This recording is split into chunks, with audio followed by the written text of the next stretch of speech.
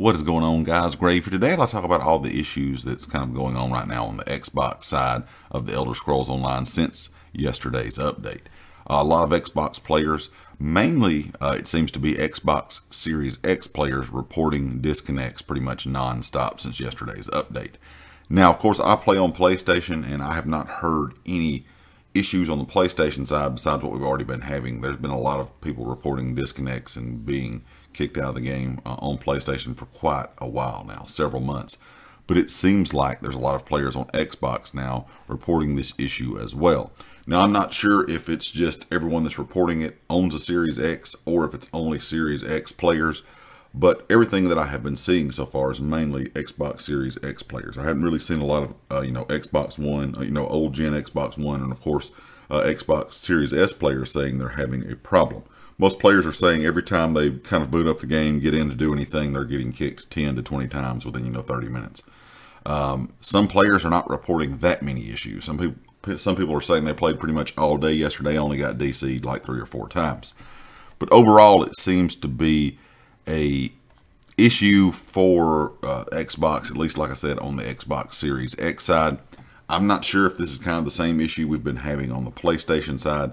Of course, a lot of people on PS5, since the enhanced version of the game was released, have been reporting that they're getting disconnected, or what we would call here on PlayStation a blue screen or a gray screen. PS4 it was blue screen, PS5 has been a gray screen, and some people are saying they're getting 50 and 60 of these error codes a week when they're getting disconnected.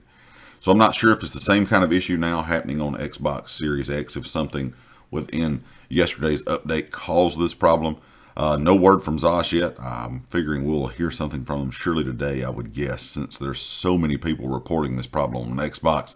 But leave me a comment with your thoughts. If you play on Xbox, whether it be, old gen Xbox One, the Xbox Series S or X, I have had a few comments. I did have some comments yesterday talking about this, but let me know today if you're still having this issue.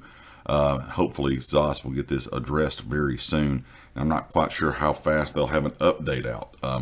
As we all know, it takes a while for them to get an update out because they have to, verify it with, Microsoft before, they are able to release it. So it may be a couple weeks, but if this is a big issue for a lot of the Xbox community, it definitely needs to be looked at, and it definitely needs to be reported on, all the Xbox players' side, just that way, so maybe Zosh can go ahead and try to get this addressed and fixed as soon as possible. Anyway, leave me a comment with your thoughts. Of course, if you like the video, hit the like. If you have not subscribed yet, please do so. Be sure to check out everything down in the description, the community Discord, my Twitter, and of course the affiliates here on the channel, Empire Jerky and Amazon Associates. And I'll catch you all next time. Peace.